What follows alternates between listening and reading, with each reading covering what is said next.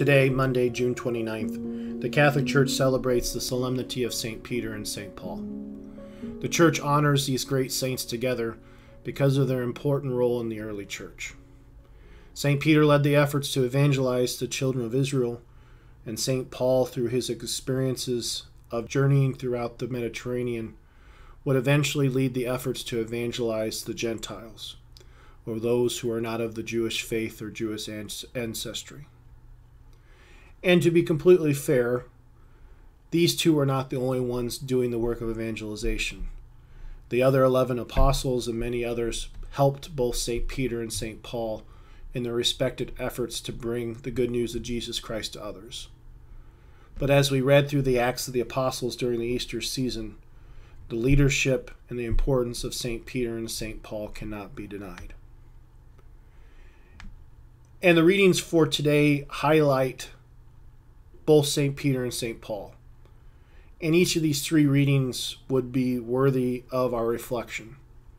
But I decided after prayer that I would focus on the second reading, which comes from the second letter of St. Paul to St. Timothy.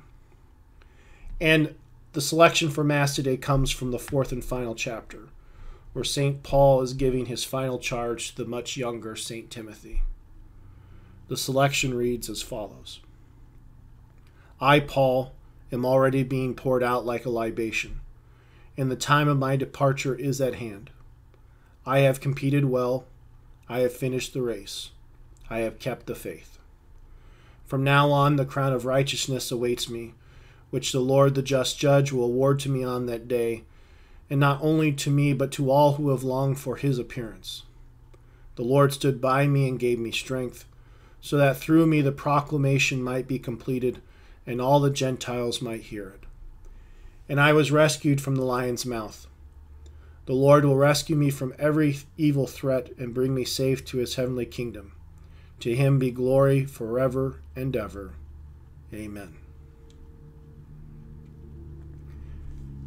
St. Paul is not writing these words to St. Timothy out of pride. He's sending these words out of an abundance of hope, because St. Paul knew that his trials, persecutions, and hardships truly brought him to a deeper and more abiding trust in Jesus Christ.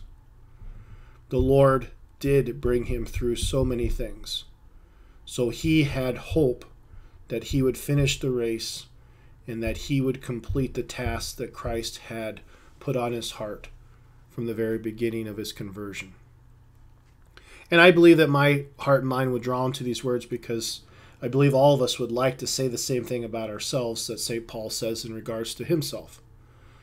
Because when we all like to say that we've competed well, when we all like to say that we've kept the faith, when all of us at the end of our lives like to say that we've fulfilled what the Lord has asked of us. And maybe as you reflect on that, you're probably thinking something like myself. Well, I'm nothing like St. Paul. My life is nothing like St. Paul's life. So why would these words apply? Well, I think we have to look at St. Paul's conversion to understand how they do apply. Because as St. Paul makes this statement to St. Timothy, I have no doubt that he remembered in his mind his conversion. I'm sure he remembered how he consented to the stoning death of St. Stephen. And I'm sure he remembers that his conversion happened on the road to Damascus, where he was going to go and put Christians in chains. So these words of St. Paul were not said by a perfect man. These words were said by a man who had been perfected by his Lord and Savior Jesus Christ. Likewise, St. Peter was not a perfect man. He too was perfected by his Lord and Savior, Jesus Christ.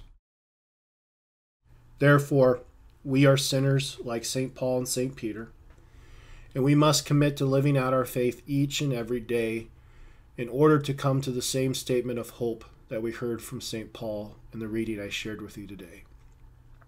Yes, we will fail, but like St. Paul and St. Peter, we must simply recommit to following the footsteps of the Lord wherever it may lead us.